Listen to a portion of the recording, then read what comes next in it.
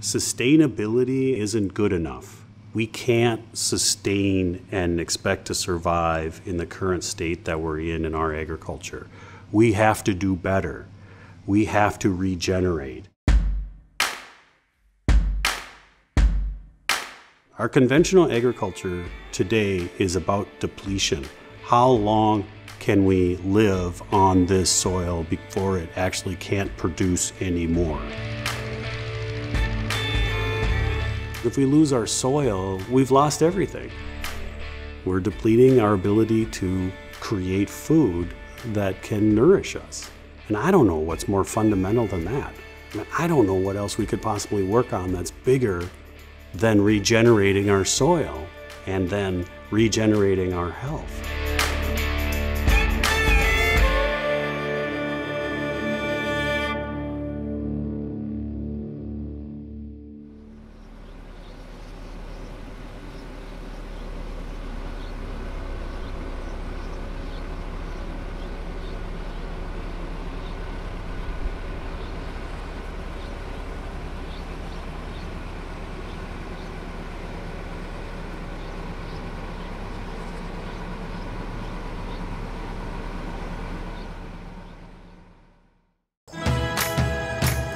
My name is Walker Kerr, and I'm from Pacific Palisades, California. At Stanford University, I have a Bachelor's of Science and Master's of Science in Earth Systems, and I studied specifically climate change and alternative energy. I did internships and I sat at a desk, but I would come into work and like 20 minutes in, I'd be like, all right, when do I get to go home? Like this is not what I'm supposed to be doing. It's very easy to look out here and see these cattle and think that we're just raising grass-fed beef, it's just going to stores and it's being eaten, that's all that's happening. But there's a lot going on underneath the ground which you can't see, so it's important for people to know that it's more than just raising healthy beef, which is a big part of this equation. The other half of it is what we're doing to help the planet at the same time. We're looking at the proof for why grazing in rangelands or croplands can reverse climate change. And there's a lot of data out there showing how much organic carbon you can be sequestering into the soil by growing grass. And this is because when we're sending the cattle out here in these pastures to go and graze, we want them to take that bite of the grass that forces the plant to go through the photosynthetic process, pull down carbon out of the atmosphere and into the soil to regrow that plant.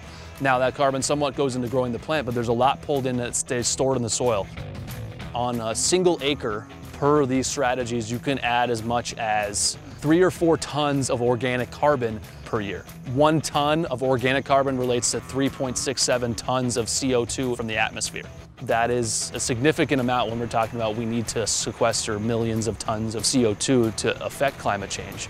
It's a very simple thing there to say that. Obviously, it's not that easy. You have to really manage well. That's a key word to this whole thing, is that you have to manage the grazing of these cattle, because rest is very key to letting those plants regrow and pulling that carbon into the ground before you graze it again.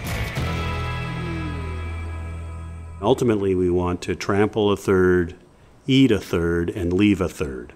If we leave a third, there's enough there for photosynthesis to start very efficiently without drawing too much energy out of the root system. If we trample a third, that helps cover the soil and keep the soil temperature down. Then that plant breaks down into organic matter in the soil. And if we eat a third, of course, the animals are full and happy. Where our farm is, any area that wasn't suitable for tilling and growing a grain crop was fenced and used as pasture. Now that's called set grazing, where you have an area, you put the animals in for the growing season, you don't move them, they just eat what's there. That in and of itself isn't very good for the land. So not everything old the way it was necessarily great. We've put together a patchwork of those old pastures on those farms, but we rotate cattle through those. So they go in at a higher density, they'll spend a day or 2 on that pasture, and then we move them and allow that land to rest and regenerate the plants that go with it. In the meantime, the cattle are fertilizing the land, their hoof action on the land helps the soil and helps the seeds in the seed bed to germinate. Even the saliva from the cattle, we've learned recently, has a positive biological impact on the soil itself. I know that there's what I would say a myth around cattle being bad, but when you read the research that goes into the positive impacts that cattle have on the land when they're managed properly, which ultimately leads to grass-fed beef, we are being very myopic if we're saying cattle are the problem. Because if you take cattle out of the picture and you take grazing out of the picture of agriculture, you're missing the opportunity for so many benefits, which at the root of it, no pun intended, is rebuilding the soil. Feedlots are absolutely the reason why we have these negative thoughts about cattle. There are consumers confusing feedlots with grass-fed beef and thinking it's all kind of the same. There is zero similarities between these two systems, except that there are cattle both on them, and that you have black-hided animals out there. We've learned that we can grow our soil, we can make our biodiversity better, we can build those things up and not just keep them at a certain way, we can make them better while also growing food for us. If we're gonna feed people going forward, I mean, you kind of have to change your mindset about how things are grown. I mean, constantly throughout time, we have to shift our mindset. It can't always stay the same.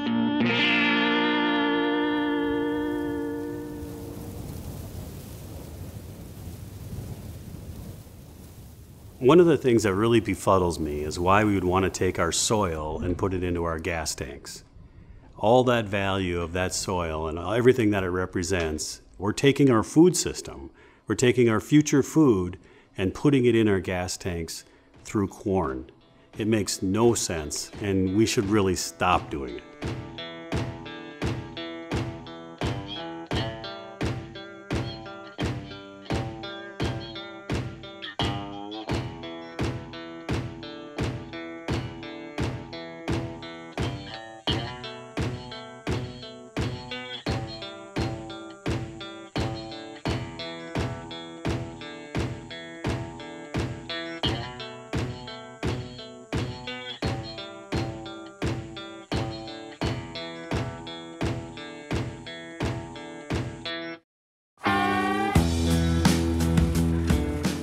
In conventional ag, what's the maximum yield I can get out of one monoculture crop? How many bushels of corn can I get out of this land? Versus in regenerative, what we're thinking about is how do I build the soil so that it's productive as far as we can see into the future? If we didn't manage this land the same way, and let's say it was tilled and put in GMO corn, they would have 10, 20 great years of crops. But every year they'd be depleting that soil, and that in essence is what we're doing with our conventional ag. And this wonderful topsoil that we have in the Corn Belt, we're depleting it. And that wonderful topsoil came from a lot of organic matter, it came from ruminants grazing, it came from great practices before we started tilling and providing a lot of inputs on the soil. That soil still has that potential, but we need to regenerate it back and build on it every year. When you drive through Iowa, the corn state right now, it's really hard to find animals outdoors. You see a farm, you see a large tin building, you don't see the animals, but you know they're in that building. And in the fields, you see rows and millions of acres of corn. What I imagine is that those animals could come out of the metal building, be on those fields, and regenerating that soil that's so deep and rich in Iowa. And why not? And we take that times 1,000 producers, and we take that across millions of acres in this country. Now we're saving ourselves as a society, and we're having a big impact. One of our biggest missions and one of our biggest benefits to our holistic grazing practices here is to regenerate topsoil. A lot of the land that we're taking over here to graze has been rotated with corn and soybeans for 50, 60 years. And one of the measures that we look at the most is organic matter percentage. Because we know that if we increase the organic matter by a single %, the water holding capacity of an acre increases by 20,000 gallons. So we're going to fold some soil over here and see what it looks like. The soil is dry, but yet it isn't completely falling apart. It's holding together with the root systems, and the organic matter helps to hold this like a sponge together. We are netting positive in our organic matter 3 to 4 ton per acre per year. So that is a tangible measurement of building soil. If you are tilling and planting a monoculture and not having the ground covered, we know that you lose 8 to 10 ton of topsoil per acre per year. So that's how dramatic these practices are, and why we should really have more land grazed, more land covered with grasslands, so that we can turn around this cycle of depleting soil and instead regenerate the soil. It's not that hard. It's simple. It's this right here. That's all I got. Take my shovel and go home.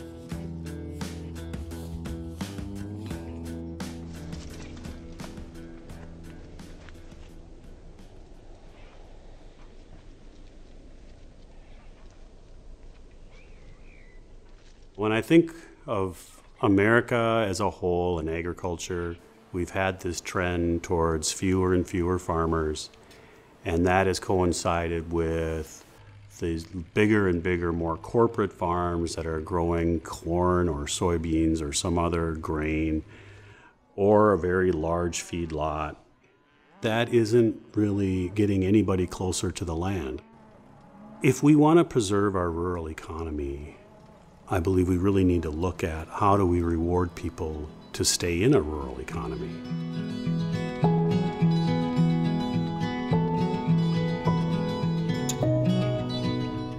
If you think of the counseling you go through when you're going to get married, finances is one of the #1 stressors in a relationship. And it's no different than farming. And sometimes when we have to buy everything, we need equipment to do this, we need equipment to do that, we need to get feed inputs, we need to buy this, we need to do that.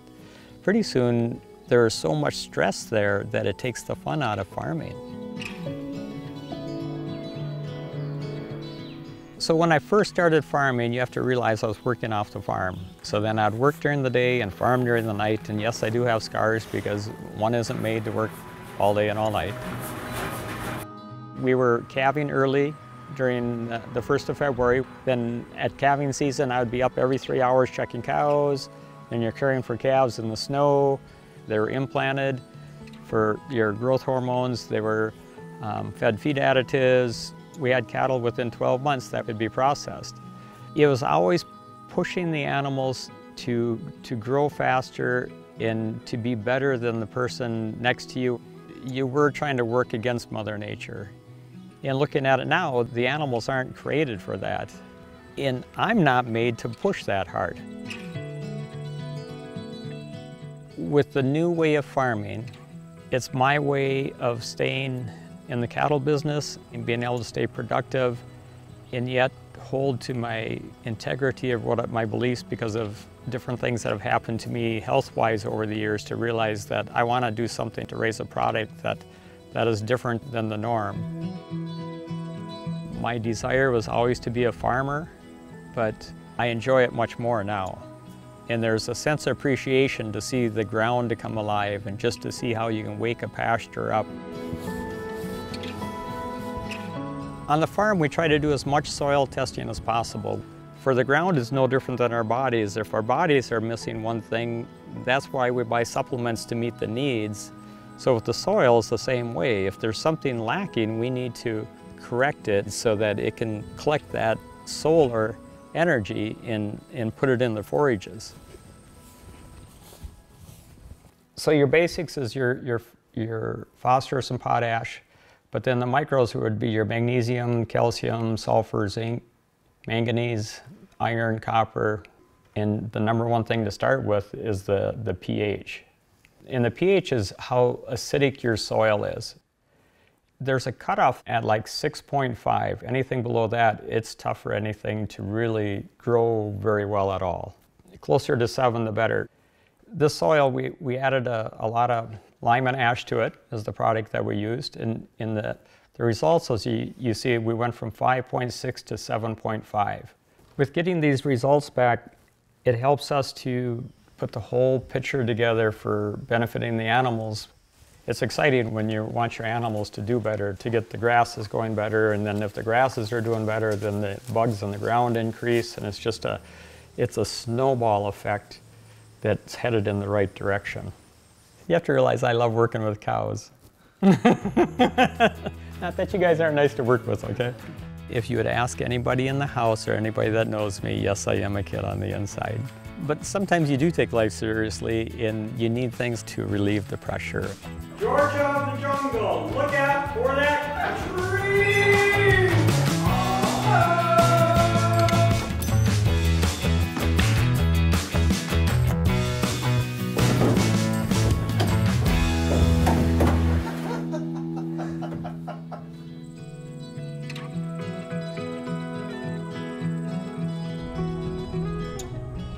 We all look at life differently, and I choose to farm in a way that's different than many others. And I can't condemn them for the way they farm. We all make decisions, and we all have to live with ourselves. I'm not saying my way is right or someone else's way is right or wrong, but I know for myself, I feel good when I lay down at night that I do things the way I do. If we value anything to do with our rural economy and value the land, then I think we have to keep American agriculture alive. And not just American agriculture conventionally, but American agriculture in a regenerative sense. How as a nation do we want to manage that land? Do we want to manage it by spraying it with glyphosate or putting on petroleum-based fertilizers that burn the soil? Is that how we want to manage our land in our country? Or do we want to take a closer look and say, maybe I want to support those family farms that are really working to regenerate the soil that we all depend on? I love the animals and I love farming. And there's nothing better than to hear those birds starting to talk in the morning and to see the light coming up. Man, oh man. It just makes a guy light up on the inside.